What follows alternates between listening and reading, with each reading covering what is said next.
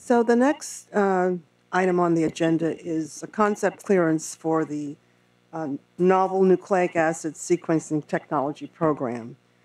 As many of you know, this has been a program that's been going on for about 15 years. It was started by Jeff Slosh, and it's been very, very successful.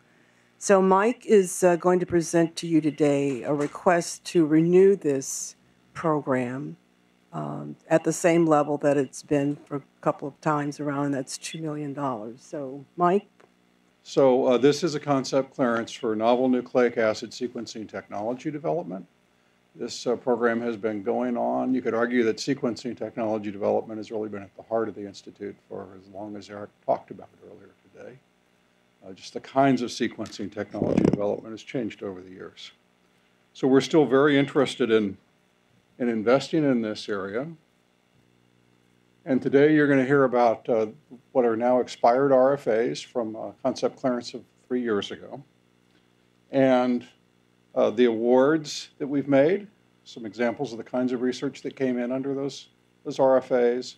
Talk to you about a grantee meeting that we hold to help this community work together well. And then we'll get to the objectives of the concept, some potential research topics, mechanisms and funding that we're planning on using, and the timeline with which this will take place.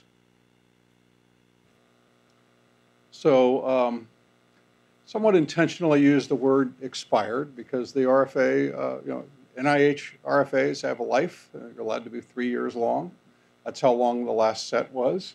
The numbers are indicated here, so they're RFA HG15 031, 32, 33, and then 39.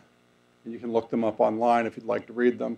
I just pulled a few words out of them, and I'm not going to read them to you fully, certainly. You can read the slides faster than I will read them to you. But certainly a goal to improve quality and efficiency of DNA sequencing, enable direct RNA sequencing, longer read lengths, faster turnaround times, et cetera. And novel chemistries, new physical approaches, instrumentation, and also, again, direct RNA sequencing. And really with the idea that we want to push the field forward with an investment in sequencing, nucleic acid sequencing technology development. That's what we were asking for then, and this is a renewal, so we're largely planning to do more of the same because we think it's been rather successful.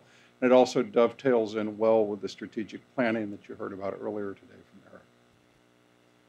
So these are the R01s and R21s that were funded in the first 2 years of the RFA. And so you'll see some protein nanopore work from Gundlach and also Winston Timp doing some modified Cs. There are some solid state nanopores, Stewart, Shepard. Wanunu is using zero mode waveguides to look at picogram amounts of material, which you start thinking about 1 cell's worth of DNA in a sense. Phil Collins has a very interesting method for seeing a polymerase polymerize. It's different than the way PacBio is doing it. And Tim Bester is also on modified cytosines. And then the last one is using liquid chromatography and mass spectroscopy to go at RNA sequencing, a very different approach, but reviewed well, and we are hopeful. So these are the kinds of things that are coming in, and one of the messages is we've got some nice breadth. We're investing in places we have invested before, and we're also invested in places that are possible to work in today. So this group does get together. Jeff ran a technology development meeting for many years. I inherited that as he retired. And we ran one last May at Northeastern University. It was hosted by one of our grantees, Meni Wanunu. There were 24 grants represented there, which was 100 grantee participants. And we had this subsequent public meeting, which picked up about another 30 individuals. What we saw, what we heard was that it was certainly it was informative and interactive. It was a good collaboration for catalysts. People got to know each other that hadn't necessarily met each other before. We got good positive feedback, and you bet we took some lessons learned that we're going to apply to the next meeting. So that's one of the ways we're trying to take, one of the things about this sequencing technology development RFA is we're really just asking people to come in with their best ideas, and then we're trying to give them some help to do good science, but not direct the science that they're doing.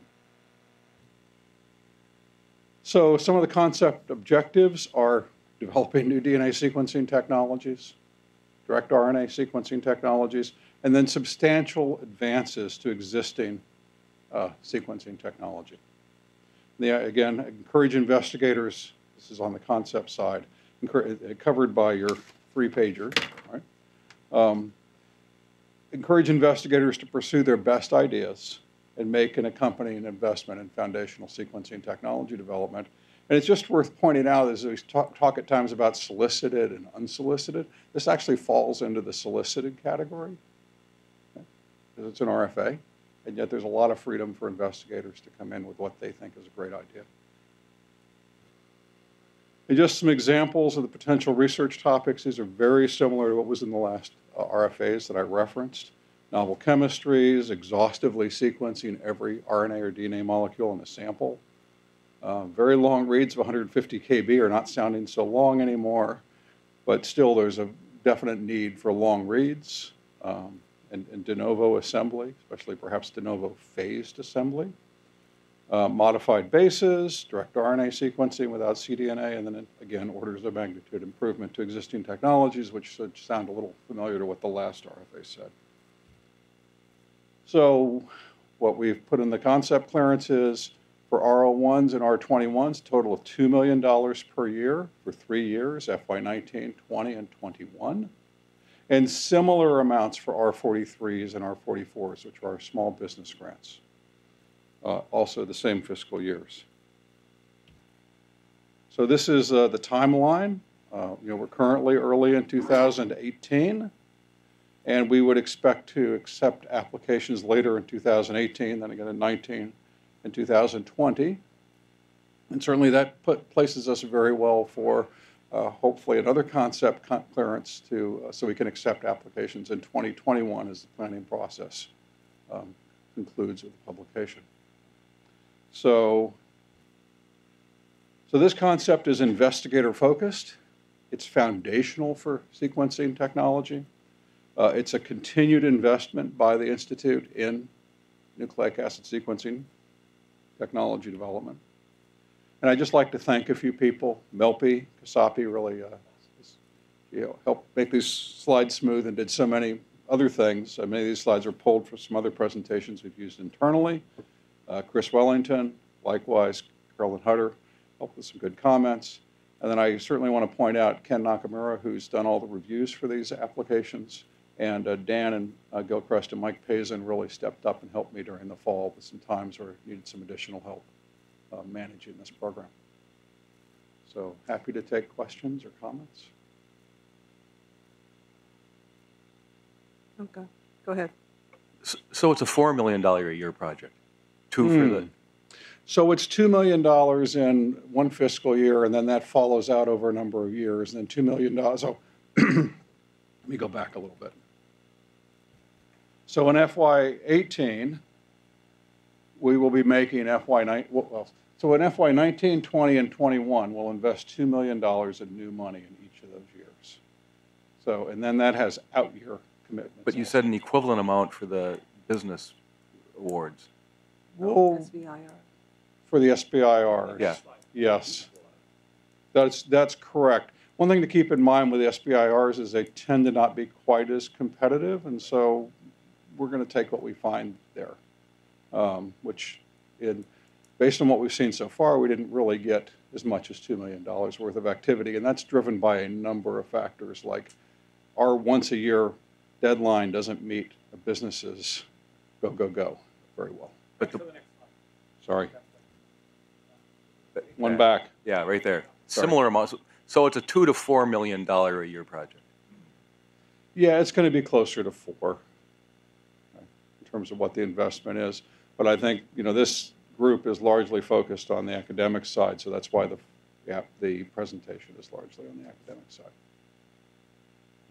Steve? I just want to voice my support for this program. I think it's incredibly valuable and, in fact, I would say essential.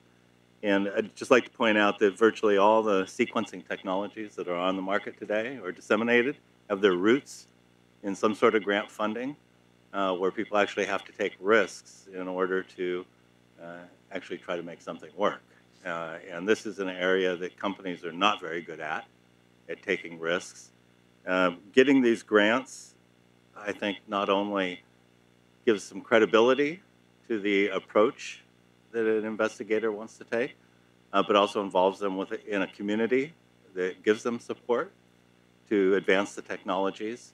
And it also gives them validation, as these technologies require a tremendous amount of money to actually get to the marketplace. There needs to be some peer-reviewed process where people that invest money in these things can see that, this has merit and that there's some validation of that. And so for all those reasons, I would just really support this program. And my only question would be whether or not it's enough. I would just, one small thing, you mentioned that there's a substantial further investment. I've certainly heard numbers of, $30, $40 million that might be coming in after. And that's that's just to get it started. Yeah.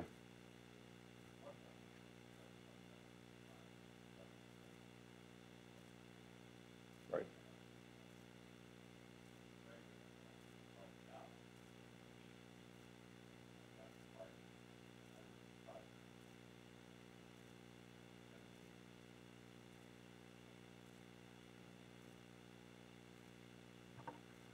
Yeah, so I'd just like to echo my support for this program. I think it's great, and I think these are the kinds of things that have the potential to transform the field in years downfield that we have no idea and can't really anticipate. And again, I think like the last two council members commented, is this really enough? I mean, are you getting more applications in that you could fund deeper, given more resources, or? So far, it's been reasonably well matched. Of course, when you have an amount of $2 million, the interest tends to reflect that, right? There's a number of applications you get. Our internal stream processes, I think, leave some room if we got another really good one to go ahead and fund it. But there's obviously an internal discussion that squeeze other science.